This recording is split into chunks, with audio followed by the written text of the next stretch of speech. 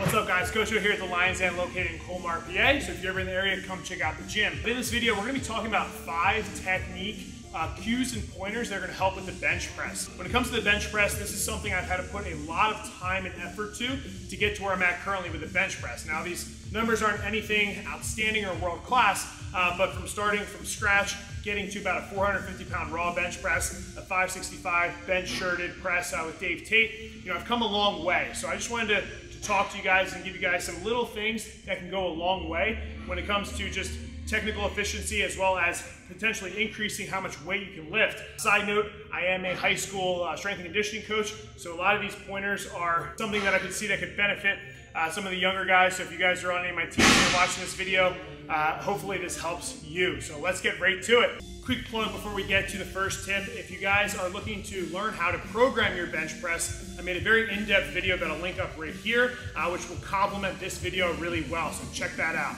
So technique tip number 1 is going to be keep your feet planted on the ground. I see this happen all the time where people are working up in weight or they're just doing a lot of reps, they start to get fatigued, and then they basically kick that leg out. Now the way I look at it is when you're rooted on the bench, okay, we need to keep all points of contact down as much as possible. I look at it in the example of we're a table, okay, and if basically we lose, right, our foot comes up, we're losing a leg off of that table and we're losing stability and support. So our body kind of naturally goes to this fight or flight response where we think we're in trouble, we want to get out of the situation, so we try to lift our feet up and get out of there. However, we have to start training our body to be able to push our feet into the ground, maintaining as much contact on the ground as much as possible, as well as on the bench, okay? So that's our shoulders are locked down, okay, our head's on the bench, we have our butt down on the bench, and then the feet. But the feet are a big one, so that's what I'm talking about. So when you're benching, don't let your feet kick up and out, keep them rooted into the ground, okay? Stay down on Mother Earth as much as possible when we're lifting, and that's gonna be a valuable tip to start it off. All right, my second technical tip when it comes to the bench press is gonna be controlling the eccentric. All right, the eccentric is gonna be the lowering portion of the lift. And the reason that we wanna control that, guys, is first of all, we wanna control the bar path, okay? We wanna know exactly where the bar is coming down. The eccentric should always be slower when it comes to strength training than the concentric, okay? It's allowing us to take that time to prep the movement properly. And on top of that, it's also making you super strong. If you can control a lot of weight down on the eccentric, you're getting a lot of gains, so don't neglect that. Often what I see is guys just bouncing the bar off their chest, and typically when that happens is we lose bar path, we lose our brace, we lose our stability, and then we don't really know what's gonna happen on the way up. We kind of just, pray to the big guy upstairs and send it, which isn't always the most optimal way of training. So the more you can get better reps controlling that eccentric, the better off you're gonna be when it comes to executing the lift.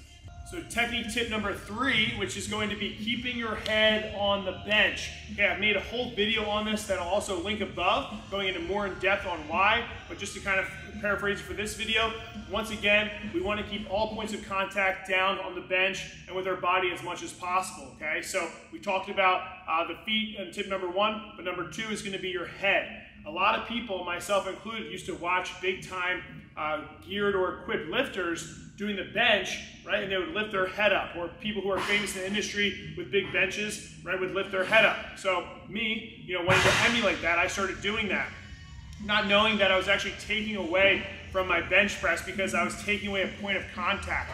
So when we're taking away that point of contact, first of all, as we lift our head up, okay, our shoulders tend to round forward, our upper back starts to come off the bench more, and that's the opposite of what we want to do, okay? We really want to sit those shoulder blades back and into the bench, driving force down, okay, right, rather than rounding everything forward and up, okay? So that's going to manipulate bar path. It's going to take away power and leg drive from the bench press because we're not in sync with our whole body in that case, and it's just not going to be as efficient as possible, like we said with all the other tips. So keep your head pointed down, pin that head to the bench, and you're going to be a lot better of a lifter. Now looking back, when I think about equipped lifting and done it myself, those shirts are so tight and there's so much tension that it actually, as the weight down, it kind of forces your head up a little bit. And that's why I think geared lifters raise their head or equipped lifters raise their head when they're doing that. I could be wrong, but that was just my experience from the pressure and the tension of a shirt. It's insane. Like if you have the chance to try it, I definitely would, just to feel what it feels like to be inside a bench shirt. It's a completely different experience, but that tension, that pressure is what tends to lean that head a little bit forward in my experience. So that's kind of background on that. Technique tip number 4, and this one's a little bit nuanced, but it's going to be full range of motion. Now, what I mean by that, okay, for those of you that are looking for hypertrophy gains, you're looking to put on as much muscle size as possible, get a really good pump, stimulus to the muscles that are involved with the bench press, we want to make sure that we're completing that full range of motion, meaning I'm going all the way down, I'm touching my chest, I'm coming all the way up to lockout, okay? What I see often, especially with younger guys, is 1, they don't touch their chest on the bench press, or 2, they don't finish the lockout. They're kind of in that time under tension concept here, where over time, what we're actually doing is we're not finishing the lockout portion, which when you go to test, that could end up being a weak point because you haven't been practicing finishing the lockout. I've talked about this with other lifters that I collaborated with, some really strong power lifters who just kind of rep it out, partial reps, and then what they end up seeing is when I ask them, hey, what's your weak point on the bench? Typically it's the lockout strength. And that's because they don't practice that lockout enough. So make sure that we're getting that full range of motion and on the down and also the up. Now when it comes to strength specifics, okay, whether that's be a power lifter or just going for a 1 rep max bench, obviously depending on the grip here, it's nuanced. So we know that having a wider grip is going to be a smaller range of motion. Okay, it's going to be somewhat easier if we practice it to get that rep.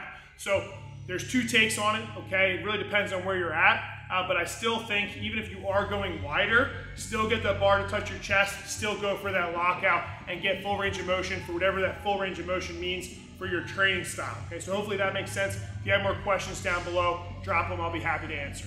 Last tip, technique tip number 5 is going to be make sure your grip is even, all right? A lot of the guys, young guys that I work with, and even some intermediate lifters just don't take enough time to make sure that their grip width is the same on both ends of the bar. So really easy rule of thumb, guys, is that we can just use the knurling marks on the bar for where our finger placement needs to be. Okay, it's a tactile feedback. You know, my ring finger needs to go on the knurling, or I need to go both thumb width away from the knurling line in the middle for whatever grip you're going for. But just that consistency is huge. Okay, the last thing you want is to go for a rep or a rep max and have the bar uneven.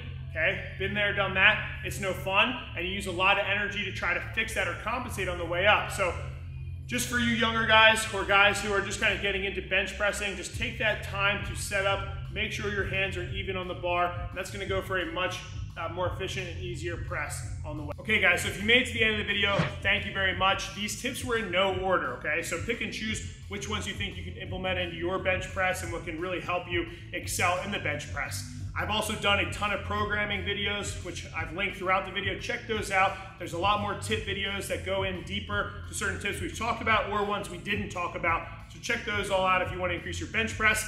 I also have a ton of programs available on the app, okay, which is going to be down below. We also have a la carte apps. So if you don't want to subscribe to the app, you can just buy the program, throw it into your training, and increase that bench press. And on top of that, we have our Discord channel. Our Discord channel is growing steadily.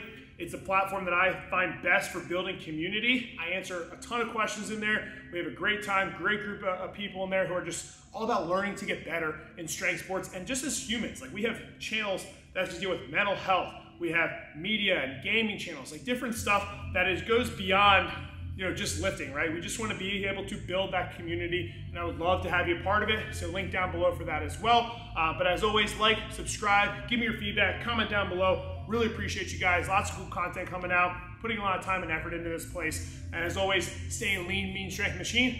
Catch up with you guys next time. Peace.